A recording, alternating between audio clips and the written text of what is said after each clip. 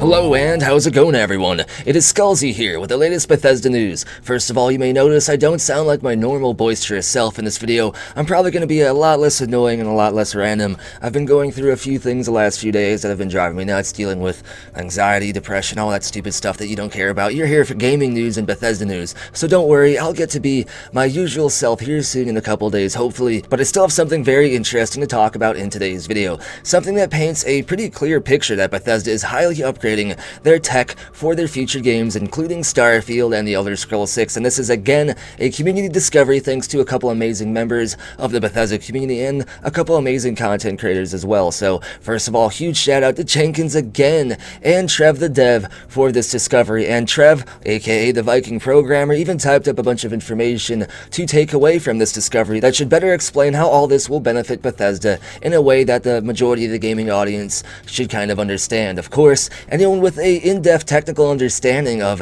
game engines and just game rendering and optimization pipelines will get even more from this video as well, but don't worry, if you're like me and not a technical expert, you'll be able to just get hyped from all this either way, because Trev the dev, the Viking programmer, did a bunch of work to make this more easier accessible and more easily explained by me also. So huge shout out to Jenkins and the Viking programmer. Links to all their content is down in the description below. Be sure to check them out, or cliff racers will probably chase you around for a while until you die and respawn a few times, or follow them, whichever happens first, and I would advise following them because cliff racers are relentless. They'll get you when you do poops. But either way, let's not waste any more time and get to today's information. Trev the dev and Jenkins discovered that Bethesda Game Studios will be utilizing technology from the Forge to optimize their game engine, and the Forge is something I have talked about on a previous video in the past. However, we got more information today that kind of verifies this, and more information telling us what this could exactly do for Starfield and the Elder Scrolls 6. But if you look up Bethesda Game Studios optimized creation engine, the Forge, just like type any random collection of that kind of into the news, you'll find articles like this and other stuff, because even the Forge themselves are saying Bethesda is using their technology for Starfield, but Bethesda is even going further and using the Forge code and actually kind of making their own thing a little bit on it to coincide with the creation engine, which is what Bethesda Game Studios actually does with most of their engine modules, or just modules used for game development. You can even find the Forge stuff on GitHub as well. The Viking programmer gave me all this information, so there'll be links to that down in the description also if you want to check it out for yourself. But like I said, Trev the dev actually typed up some information for us to take away from this discovery, and he's an actual dev himself. He has an actual game out there that he's updating regularly and stuff, and on top of this, the Forge themselves, the company actually behind all this, actually explains this also. So this is all confirmed information. For once, we're not talking about speculation. You can take the speculation salt and throw it across the room this time, but maybe don't throw too hard because you'll probably need it for future Bethesda stuff. But this is what Trev the dev typed up for us today. So first of all, by Bethesda Game Studios using the Forge for Starfield, the Elder Scrolls 6, and beyond, the Forge is supportive of DirectX ray tracing technology, DirectX 12, and Vulkan 1.1, so all the new shiny things, and it'll probably be updated with a newer version of shiny as well. And the Forge will also utilize a new math library, and the old one that Bethesda was using was quite limited, as anyone who mods with SKSE would understand, because you've had to update a lot of the runtime libraries and stuff like that. But on top of this, the Forge's new math library also supports 3D algebra, and the math library is based on open-sourced Sony vector math, which will allow for easier and more accessible modding. So it seems like Bethesda is being very careful to make sure that their new engine and all the new engine assets will still be accessible, or even more accessible, for modders. So that should be pretty awesome for people who want modding to stick around like myself. Also, Bethesda Game Studios will be using Oz-based animations, and Oz is a literal skeletal animation toolkit designed with performance in mind. Bethesda has replaced their previous Havok-based animation system, possibly because it was EOL. Some of the features in Oz reflect this as well, and Oz is engine agnostic, meaning Bethesda can take it and put it into their game engine, and it should work alongside it pretty well as long as they fine-tune it a bit, and that seems to be what Bethesda Game Studios uses or looks for in systems like this. Also, some animators and programmers have said that Oz has an extensive structure for animation runtime, including high-quality compression keyframes for all joints, well-compressed scaling via normalized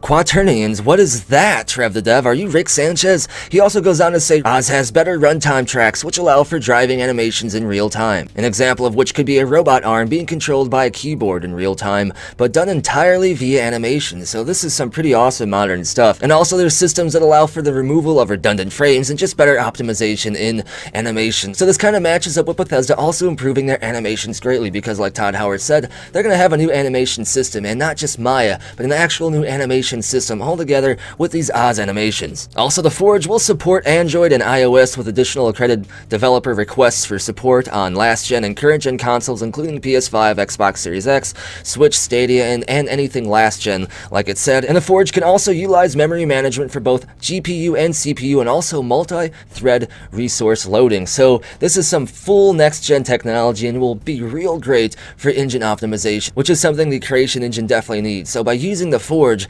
any issue you can bring up regarding the Creation Engine seems to be fixed here. The animations, load time, jankiness, everything seems to be fixed by Bethesda utilizing the Forge code here. It even supports touchscreen navigation and gestures, which is crazy to think about. Maybe that can go along with the Switch thing, but also the Forge also supports all new shaders and stuff, and has a built-in window manager, and is also platform independent, meaning that you can utilize this for the PS5. You can make fine-tuned changes for the Xbox, for PC. This is a big change here, because this means that Bethesda can have even better optimization for individual platforms. And Trev finalizes his notes by saying the goal of Forge seems to be heavily oriented around abstracting the render pipeline away from the native hardware, while still performing quite well and being rather extensive. The features present do not reflect Bethesda's intentions with this tool, which is true. These are just things the Forge can do, but of course, why would Bethesda not want to use at least the things that fit what they're looking for, especially if they're there for them to use? I don't know why Todd Howard would be like, no,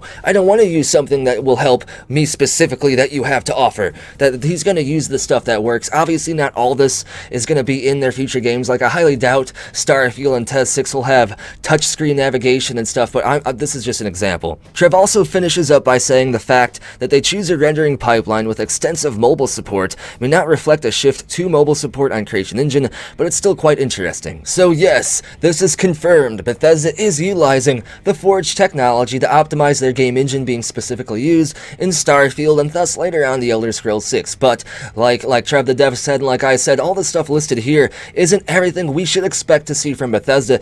It's just stuff they can use if they want. So, I mean, if there's something in this list that they want to use, they're definitely going to use it, and I'm sure there's definitely some stuff in this list they're going to want to use. It's super next gen, or I guess current gen at least, which some people may be like, Skullzi, Bethesda's current gen now, they're caught up, why is that news? Dude, shut up, go overdose on skooma. It's big news because Bethesda has been using outdated toolsets for a long time. The majority of the gaming community has been complaining that the Creation Kit is the biggest flaw with Bethesda and is holding their games back and is a laughing stock and all this other stuff that some people say. And now I guarantee you that we have confirmed proof that this will no longer be a problem, that we're still going to get people hating on the Creation Engine or just hating on this new updated version of Bethesda's game engine. Either way, I think this is all big news, especially following that Bethesda will now be using Maya, which is better than 3D Max, because 3D Max wasn't even a animation program to start. It just had animation stuff added into it. So even by using Maya, that's an improvement. So now we have the Forge being utilized to push up Bethesda Game Studios' game engine to the next level. And I think that any concern that their game engine will still be the Creation Kit is 100% debunked now. It's going to be massively upgraded thanks to the help from the Forge, and this is huge news. Either way, that's going to finish up everything I want to talk about in today's video. Hopefully this gets you hyped for Starfield and beyond, and as always, if you enjoy the content, be sure to give the video a thumbs up. Be sure to subscribe and turn notifications on, and if you want to help grow the channel and the community, be sure to share the video, share the channel, get people to be aware of the content, because YouTube really ignores channels underneath 100,000 subscribers. However, since I've been asking you all to share the content, the algorithm has been making the channel grow a lot faster. So huge thank you, it is much appreciated.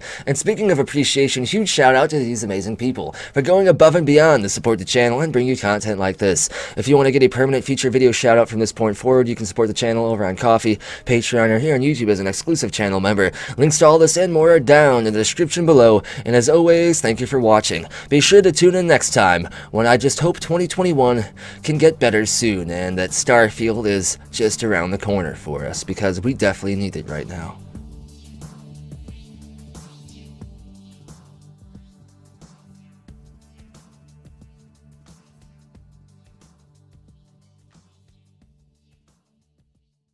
It just works.